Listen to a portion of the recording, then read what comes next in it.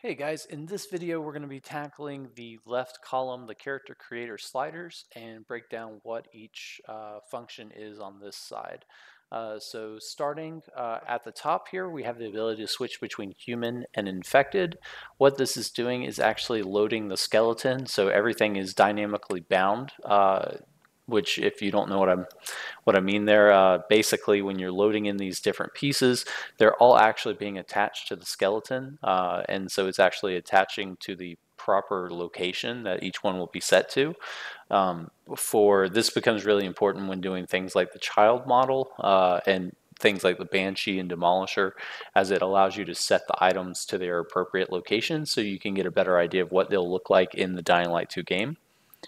You also have the category, and then you have the class system. So these are set up in the code to allow you to filter down the different sliders. So for example, if we want to set this to man, and then we want to set the class to peacekeeper, this will filter all of the different sliders here to where you have items that are very specific to the PK. And so each one of these different items can load in very specific armor pieces that you would commonly see on the peacekeepers. This is really good for creating uniforms and finding specific armor pieces that you can always go in here, and once you find the piece that you're trying to find, you can always set this back to all, and it should actually maintain that different piece. So if you move this piece, you're going to have to go find it again in the list as these sliders are being updated each time.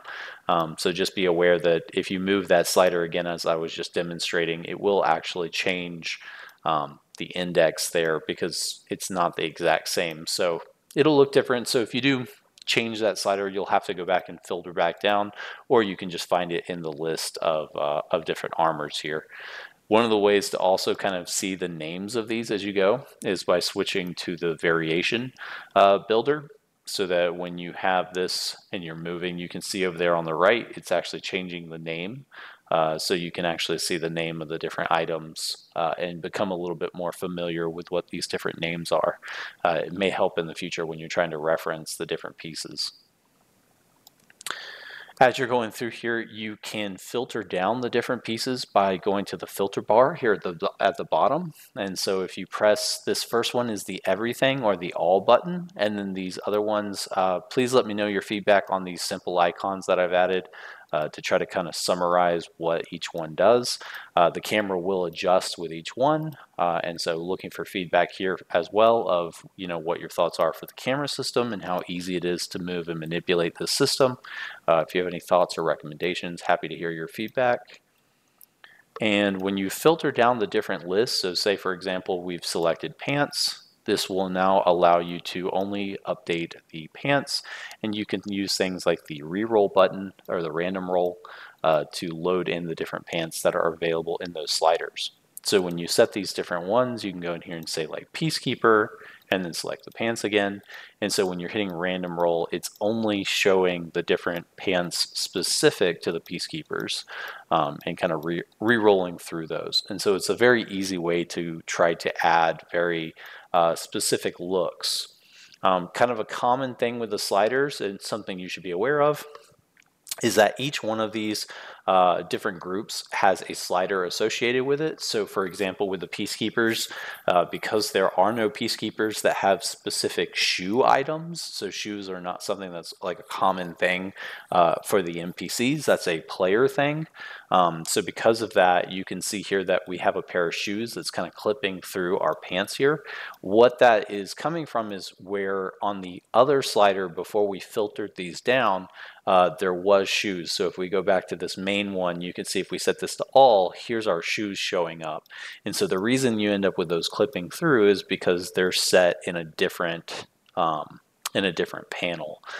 So you do need to make sure that when you're filtering down or changing these different ones, just be aware that it's very easy to have meshes that cannot be changed, kind of stuck in space. There's a lot of benefits for this system, and making sure, like for example, if you want to go random roll specific areas of the body versus changing other ones, this allows you to basically not update or force update all of the sliders at once. And this makes it a lot easier when you're mixing and matching different presets. But I'll go into that more in depth when I do the preset video. So when you're doing the reroll, you can also go in here and lock the different ones. So if you find a head that you like, you can always go in here and set that to lock. And also it will create the variation if a variation is available. So these are generated from the base code of the game. So these are all the different looks and appearances that show up in the base game using Dying Light or inside Dying Light 2. You can actually create variations as well. So I'll show a video later on how you can create your own variations. And when you create a new variation, it will show up at the end of this scroll bar. So anything that you add past these base ones will show up at the very end. So say we found one that we really like, we can then go and hit reroll. So you can see here that all of the different hairs are not selected with the lock. And so when we press this, it will go through all the different hairs. If you get a null reference, that's where it's trying to load a model from the JSON data that doesn't currently exist with the models. This is common when there's an update, and so it's something that I'm still trying to make sure that there's access to these files across all the JSON data, and so it's one of those things where I'm having to go pretty much, item by item and sort those things. So with time and feedback, the more you guys let me know that you were scrolling through a very specific slider and you got that notification, those are things that I can go check on the back end inside the engine and quickly fix. So just a heads up on that. For removing these items, so if we actually go in here and hit the delete button, you can see that it clears out everything for the different sliders that you have currently loaded. So if you select the Everything tab and all of your categories are set to, for example, all on classes and hit delete, it will completely remove all of your loaded sliders. If you only want to remove specific ones, you can just select very specific ones in the list, and you can also re-roll all of them. Now, I would highly recommend not doing this if you're trying to make a player, especially if you've got the category set to all, because more than likely there are several models in here that will actually cause the system to crash and it won't actually load into the main menu. That's very likely to happen. If you are trying to create like an NPC, you're more likely to be able to get away with doing this and just loading in on an NPC than you are the player. The player actually does have a limited number of slots that can be occupied. A lot of my code is doing most of that to support that, but just be aware of the fact that if it does crash when you load in at any time, you can press F12. And so when you press F12, it doesn't currently make a noise, but in the background, it is actually making a crash report. And what this crash report will show, if we open this up, is it's actually making a list of all of the different items that are applied. If you send me something like this and it's a list of endless items and you've just re-rolled it, it's going to be a lot of pain and suffering to basically go figure out which exact model caused the crash.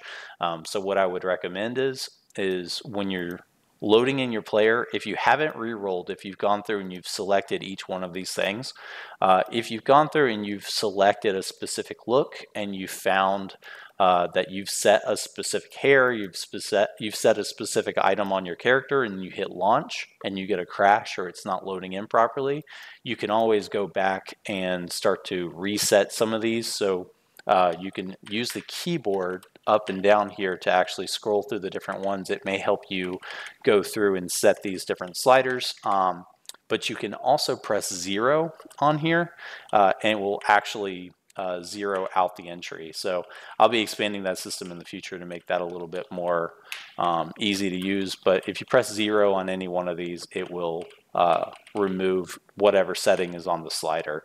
That will probably be set to delete here in the future.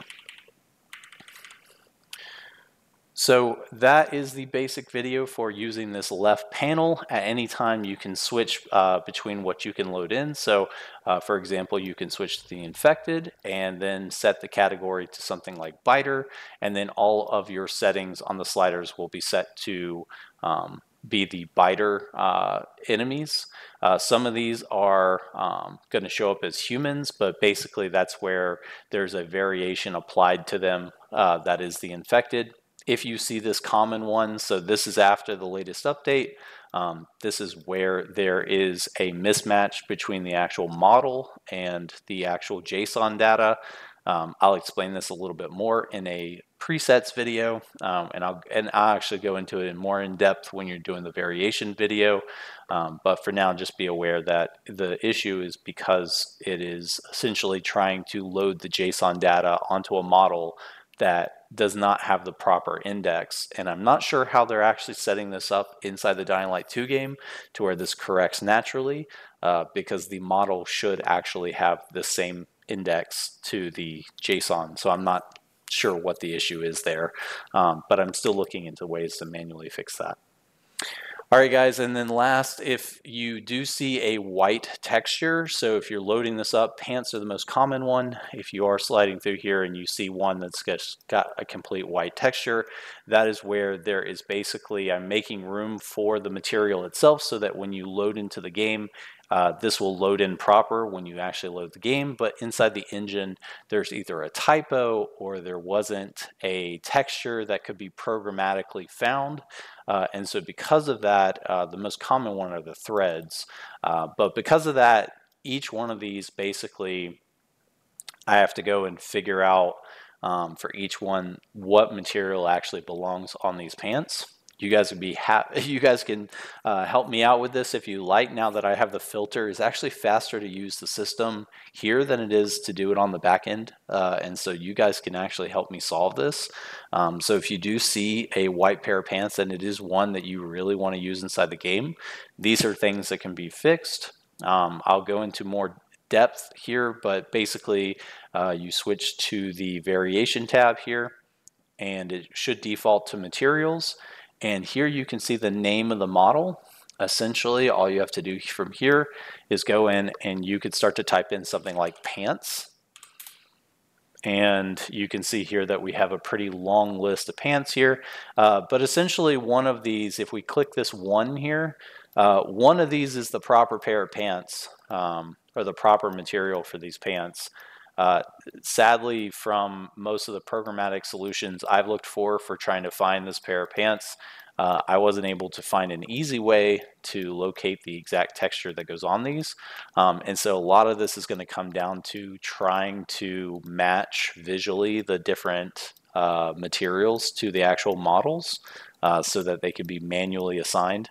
That does make it very difficult for updates in the future. So if an update comes out with new models and they continue to run into this issue, it's something that can't be solved for immediately. So it is kind of down to this, like, you know, having to manually go through each one, very time consuming. And I'm not expecting anybody in the community to do this, but I'm just mentioning that this is essentially the process that has to be used until we identify which ones, because there's not actual files to reference for these applied textures. So this, for example, is there wasn't one called pants, so more than likely there's one called leg or legs. So you can just kind of continue to go through the list here. And if you happen to find which one actually goes on here, should you actually want to do this, you can always press F12 at this point. So you say, or say you're going through here and you actually find the one that matches this pair of pants, and you want to share that with me. All you have to do is, once you find that, you can press F12. And if we load back up our crash reports, just grab the one from this latest time, and you can see here, this is our model, and this is the material that was applied to it. So if you find ones that work, it would be a big help if you can send this to me and just let me know, like, hey, I found a match, it's this one, and I'll go update that in the code, and we'll get it set up to where it doesn't show up as a white material anymore. All right, guys, I believe this is a basic video. Sorry that it went a little bit longer than I was expecting, but I believe this is a good start for the left side panel. Thanks, guys. Look forward to hearing your guys' feedback.